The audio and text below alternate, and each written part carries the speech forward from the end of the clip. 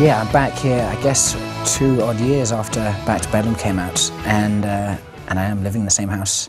I'm back in Los Angeles with the same producer, in the same studio. I guess the difference is they're a few miles under my feet at this stage, and I'm kind of more comfortable in a way with songwriting, and I understand the recording process, which the first time round was all a bit new and strange to me.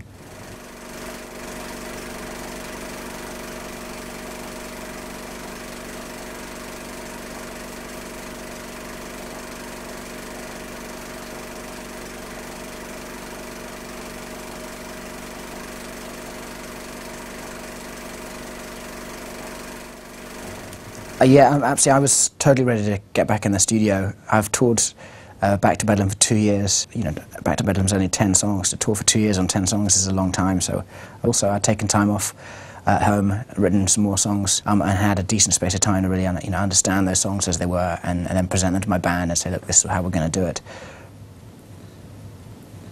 As a songwriter, I understand and am more confident in that process of writing and kind of freer in many ways musically. I guess I have a confidence now that I can that I've learned from working with other musicians along the way, from writing with other people along the way, and from having recorded an album previously. And also I have the great bonus now of I've toured the band for a good period of time, and those guys are amazing musicians, and you can't help but pick up things from them. So I've developed as a player, as a performer, as a musician myself. So that kind of period of time of doing music day in and day out has been a great benefit, and just again it's kind of released me for this album.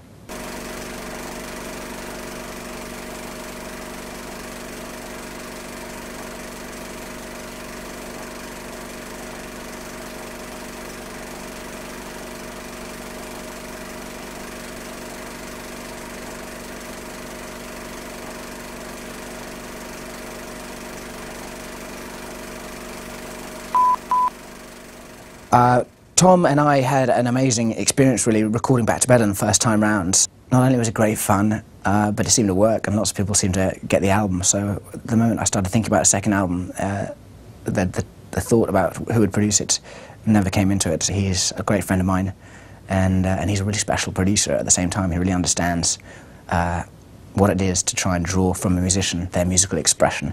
He doesn't try and force himself onto the album. He really just tries to capture the artist. And he came and saw me on the road, came and joined in, and he came out doing the writing process, came and hang out there. So he really was part of the whole thing. Although it has my name at the top, it's very much my band, myself, and Tom Rothrock who have constructed this and captured the moment.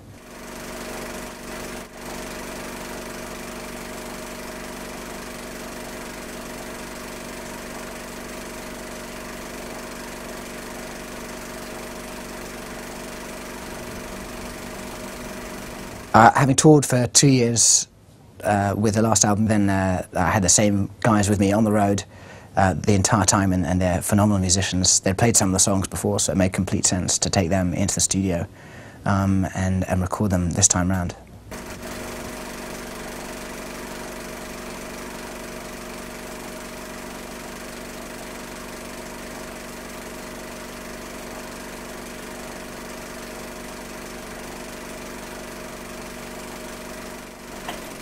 During the recording process, I have, of course, listened to this album probably more than anyone ever will, again and again, on a minute-by-minute basis every single day, and I'm still excited by it, so it's doing okay.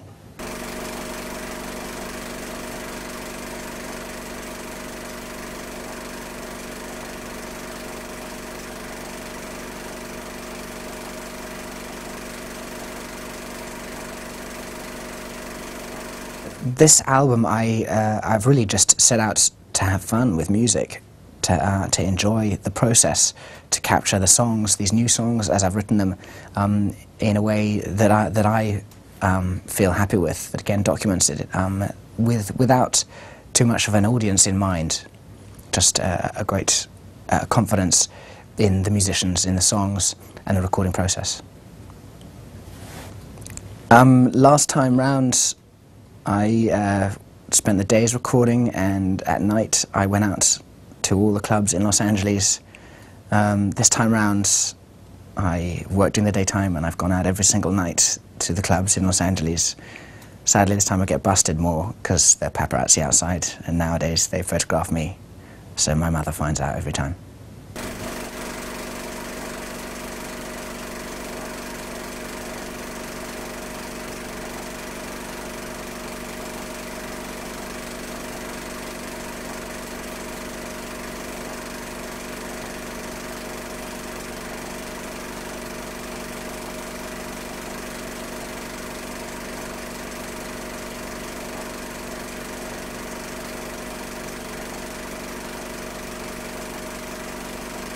I guess when I was doing my first album, the reason I wanted it to sell a little bit in the first place was that hopefully then my record company would have a little bit of confidence in me and give me a bit of cash to come back in the studio and record a second album.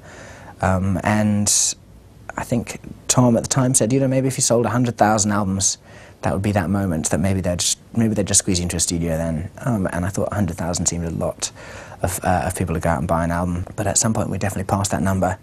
And I guess, yeah, then when we hit a few more than that, then I kind of felt pretty confident that I'm going to be allowed to carry on my job as a musician in a comfortable way, and find myself in a smart studio like this.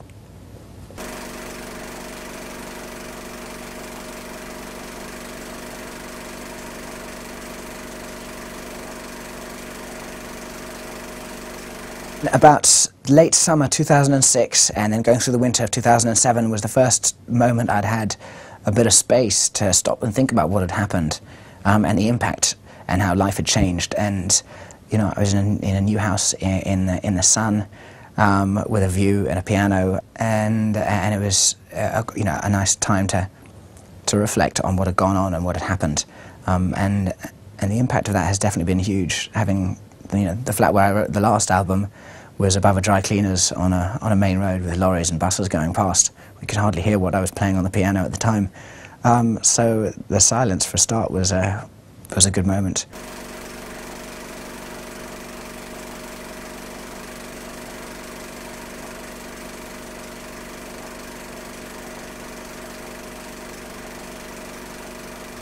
But also, yeah, the impact has been huge, and that has reflected on some of the songs. And of course, I think you can probably spot that through those songs. Some of the impact has been really enjoyable.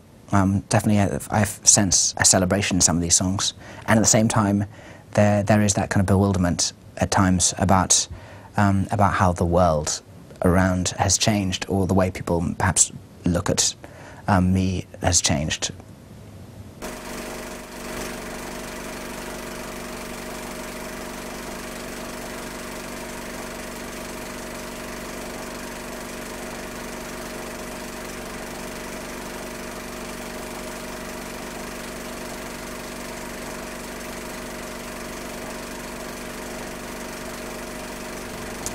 I wrote 1973 with a guy called Mark Batson, who is a really great guy. We wrote in New York at Jimi Hendrix's old studio, and Mark Batson comes from a really different kind of background musically, and he writes with Dre. He lives out here in Los Angeles, but we got together and messed around on a musical level, and I had some ideas about something that was more up-tempo, and I've been living out in a Spanish island where there's lots of dance music in the first place, so I was, you know, feeling that kind of vibe. And then lyrically, it's a kind of nostalgic moment about that great celebration of shared times, nights out on the town. And 1973, I wasn't even alive then. Don't know why. It just must have rhymed or something. I would call you up every Saturday night, and we'd both stay out till the morning light, and we sang, "Here we go again." And though time goes by, I will always be in a club with you in 1973, singing, "Here we go again." I would call you up every Saturday night, and we'd both stay out till the morning light, and we sang, "Here we go again."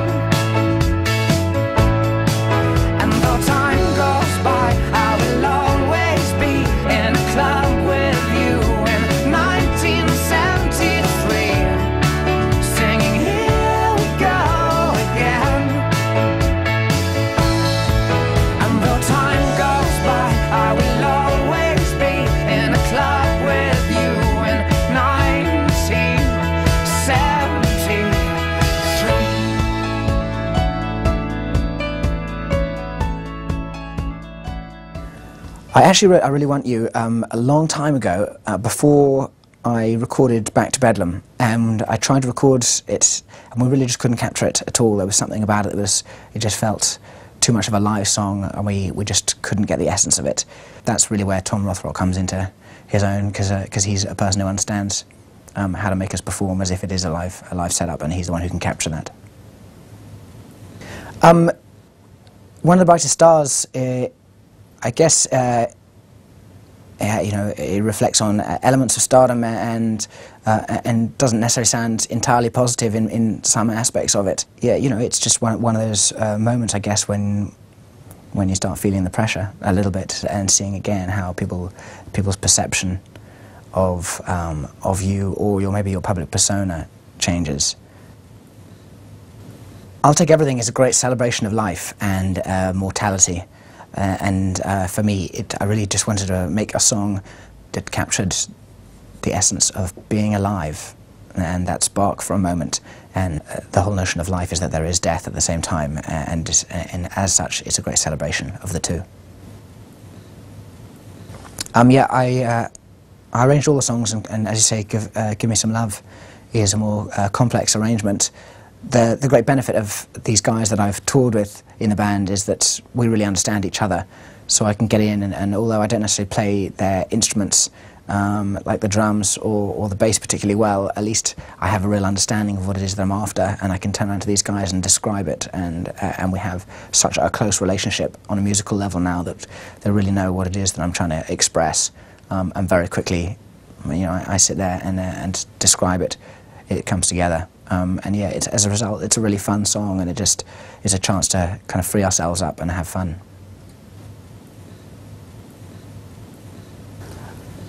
Max Martin called me up and said he had a song idea and that I needed to fly out and see him immediately, which is a pretty good description of how Max Martin is in the first place. He's marginally psychotic, but great fun and very special, and so I said, okay, I'll come on out, and so I flew to see him in Sweden, and he sat me down and he sang me, I think, you know, 4 lines of melody and a couple of lyrical ideas. Yeah, you know, at the time I was kind of a bit shocked that I'd flown out for these 4 lines. But very quickly, I could see exactly what he was on about. You know, melodically, I could see he was really onto something very special, and also his enthusiasm and his passion for what he does is a great inspiration in itself. And it was a really good experience working with him. I've had a few songwriting experiences, but many of them have been with my regular mates, a guy called Jimmy Hogarth, who's worked on this album with me again, and a guy called Sasha Skarbeck. So to go and work with someone else who I think just calls, you know, people aren't necessarily friends in, but calls other musicians such as myself in to come and work was a really new experience, and one I was very grateful for. And the result is a really solid and strong song that really captures an essence in a moment. Same Mistake I wrote whilst on the road, and I can't remember exactly when. It was pretty early on, actually. So we've been able to road test that for a long time now, and we knew it went down really well. So well, in fact, that we thought we'd probably stop playing it for a while, just so we didn't bore ourselves by overplaying it, and so that hopefully as well other people didn't hear it too much. So that when we released it on this album, it would be new and fresh to us all. And again, having toured it, we were a bit nervous as to whether we'd be able to capture it in the studio, but I think we've done it, and it's a really exciting song. The thing about having a road-tested song is, although you know it's worked on the roads, the sad thing or the nervous moment about that is you're wondering if you'll capture the spirit of the live performance in the studio, and you know, it's always something a nervous moment because you don't quite know whether it'll just have to fall along the wayside or just stay as a live song. I had a huge benefit of road testing about 5 tracks while we toured that weren't on the first album, that were possibilities to go on the second album, and yeah, that was a great moment really to have songs and really know that they were working and feel confidence that with this band we can get in the studio and whack them down on tape. And yeah, you know, I made a couple of tweaks along the way. That was part of the process, but I think, you know, they're all in their same state that we started out with them on the whole. There are a few characters who do appear in the album and who make reappearances from the last album, and they're all real people. The names aren't necessarily the same to protect the innocent, or the not so innocent as they may be. Although Billy knows who he is, he still owes me lots of money, but I think I've ruined his reputation enough that I probably owe him as a result. But yeah, they're all about real life people. I keep a really tight-knit group of friends who have always been my friends long before I did music, and they are abusive to me on a daily basis in order to keep me grounded. I think also I've probably come much closer to my parents in this time as well, as I've become more dependent on people I've known before I did music, and so yeah, within my whole family and my friends, the experience has definitely been to rely on them more, and as a result has brought me closer to them. Over the last 2 years, I've had the most incredible time. I put out an album which I really loved. People really got into it in an amazing way that I never expected at all, and as a result I went on tour with a bunch of musicians who have become very close family, and we really had the time of our lives. For that I've been really fortunate. Along with that has definitely come some things that I didn't think I signed up for necessarily and didn't expect. The notion of celebrity was something that I hadn't expected and don't really believe in, and sadly we live in a time in the cult of celebrity where celebrity is put on a pedestal and at the same time torn down in the same day, and I think it's pretty unhealthy in a world where there are many more important things to be looking at, when humans really should be treated as equals, no greater or any less than each other. So yeah, definitely press attention, media attention into things that were irrelevant to music. Those things I think are destructive. But aside from those, yeah, I've toured the world and I've met some incredible people along the way, and had a fantastic time on the basis of doing music. So for the job as a musician, I'm really grateful.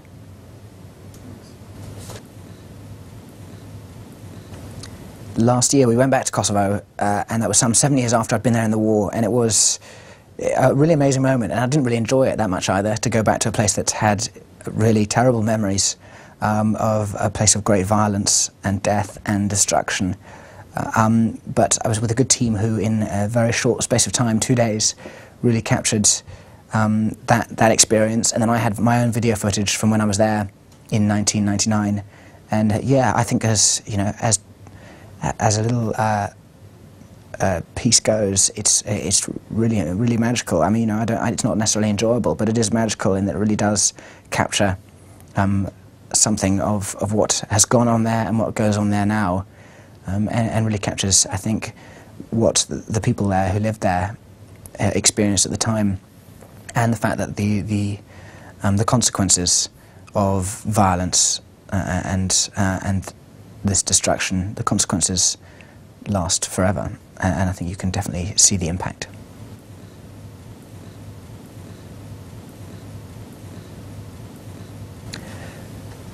Through our touring process, I started showing and screening the preview to a film called An Inconvenient Truth, which is Al Gore's movie about climate change and global warming.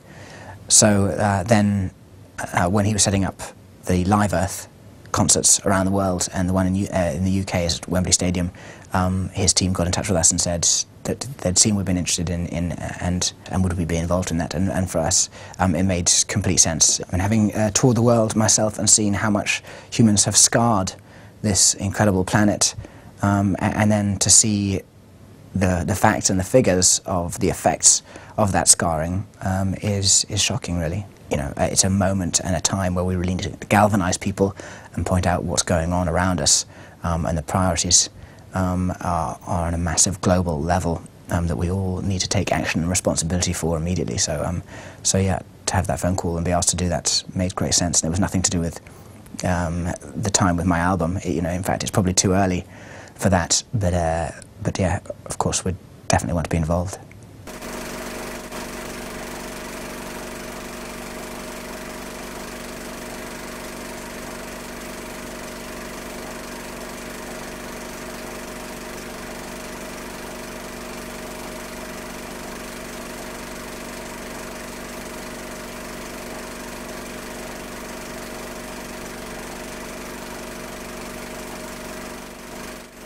What I definitely think about this is that I've made an album. It's not individual songs, it really is a body of work, a collection of work. I know iTunes sells songs just individually, which I think is a pity in a way, because it would be like selling just one chapter of a book. You really need to read the whole book. But I think it's still out there, and it's a great way of making music readily accessible. The digital world and online world is a massive feature in the music industry at the moment, and how music is made accessible to people. I definitely haven't thought about that too hard when I make a song. I just record it as it should sound. What I know is that it'll get out there via the internet, and I think that's really exciting. I have pretty current fans on a regular basis who are all over my website, and I have my best mate, whose name is Billy, who runs that, and there's no middlemen in between me and my friends who deal with that, who connect directly with the people who are my supporters musically, and so there's a great dialogue between him and them, and I say he's very close to me, so that's our way of cutting out a kind of a cooperation in between the two of us.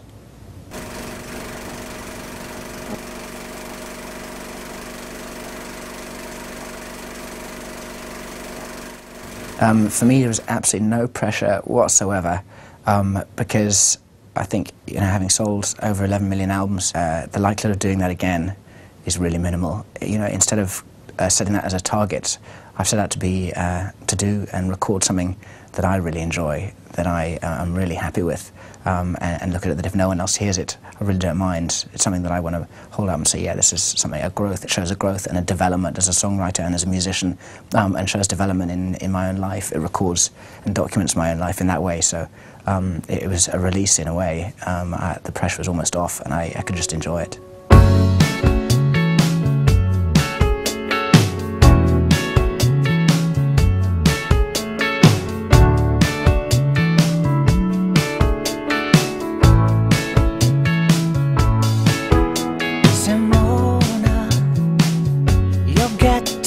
Older, your journey's been etched on your skin. Simona, wish I had known that what seemed so strong has been and gone. I would call you up every Saturday night, and we'd both stay out till the morning light, and we sang, here we go again. And though time goes by, I will always be in a club with you in 1973, singing, here we go again.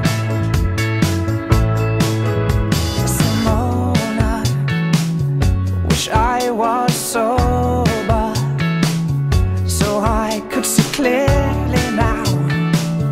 The rain has gone. Simona, I guess it's over. My memory plays out to the same old song. I would call you up every Saturday night, and we'd both stay out till the morning light, and we sang, here we go again. And though time goes by, I will always be in a club with you in 1973, singing, here we go again.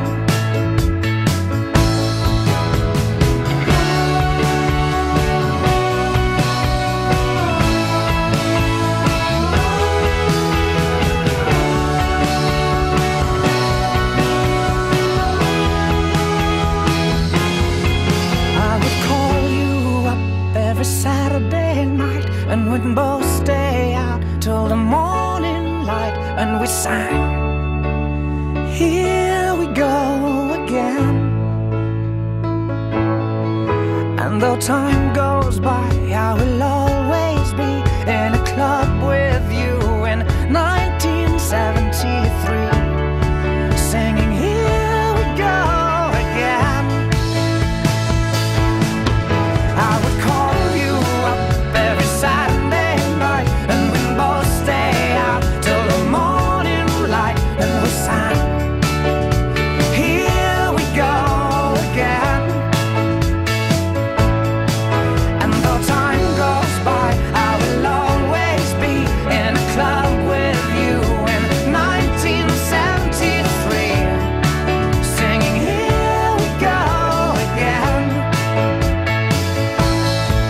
And though time goes by, I will always be in a club with you in 1973. Cheers. Take care, man.